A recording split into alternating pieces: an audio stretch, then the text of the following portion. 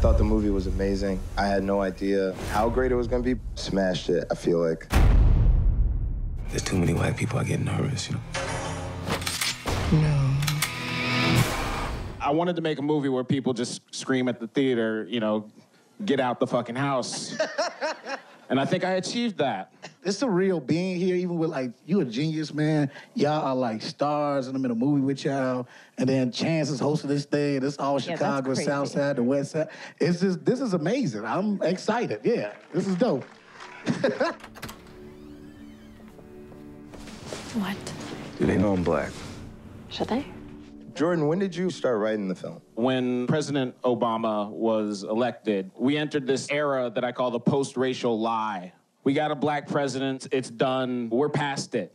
And many of us know that race is very much alive and racism is very much alive. And it's this monster that was kind of simmering underneath the surface of the country for a while. And so I felt like this movie was originally meant to address that and to call it out.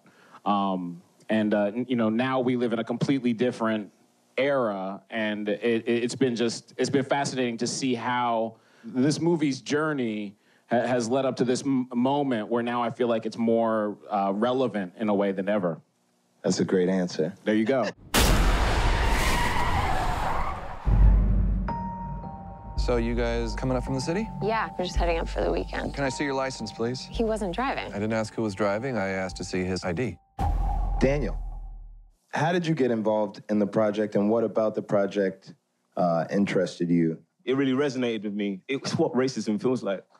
Because it's like, it kind of that paranoia when you're in a room full of white people and you're like, something's off. I don't know what's off. No one's saying anything. Allison, how did it feel to be that white girl that was in the movie? I'm so proud. I wanted to do something kind of more, I don't know, that would piss people off a little bit and actually get people to talk. We're thrilled to have you up here for the big get-together. You ready for this? How bad can it be? In horror movies, there's like always some shit to be afraid of. Why the psychology aspect of it? I'm a big horror fan, and I feel like all the great horror films have something to say. They have a real horror that they're about. And I felt like the issue of racism and the psychology of racism had been ignored in this genre. And I feel like this is, it's meant to be fill in a gap. It's meant to fill in this missing piece of the conversation. Through story and entertainment, I feel like we often neglect one of the most powerful ways we can communicate. And right now, I feel like the way we talk about race in this country is broken. And, you know, I don't know, maybe this will fuck shit up in the wrong way. I don't know.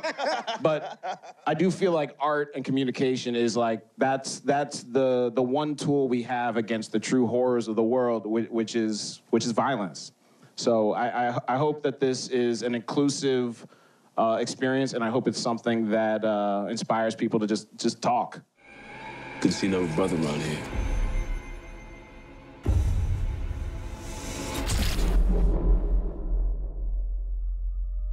Get out. Sorry, man. Get out! Yo! Black people, we're very loyal horror movie fans. We love to yell what people should do at the screen, especially when they're not, you know, they don't do it. Over time, we have in our own way we've been in this dark space yelling at this screen, and we can't affect the fucking bullshit that's happening on the other side of it. So deep. You like and that? Then when you add it to watching the news today, like I've been thinking about this, I feel like everyone feels like they're there right now. We're also in need right now for things that are going to bring us together as people. So hopefully this movie creates a collective kind of creative catharsis in a way. A CCC trademark.